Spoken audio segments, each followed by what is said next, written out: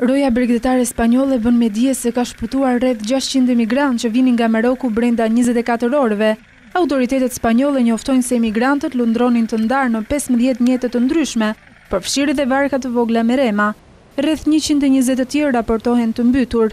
Kjo është një rritje serioze e numrit të emigrantëve që mbërri në vend. Shumica e emigrantëve që duan të shkojnë në Spanjë shfrytëzojnë ngushticën e Gibraltarit, një lundrim prej vetëm 12 kilometra. Më shumë se 9.000 njerëz kanë mbërritur në Spanjë këtë vit, shifër kjo 3 herë më e lartë se e vitit të kaluar. Sipas OKB-s, rritja e numrit të emigrantëve që përpiqen të arrijnë në tokën spanjolle mund ta kalojë numrin e atyre që ka pritur Greqia.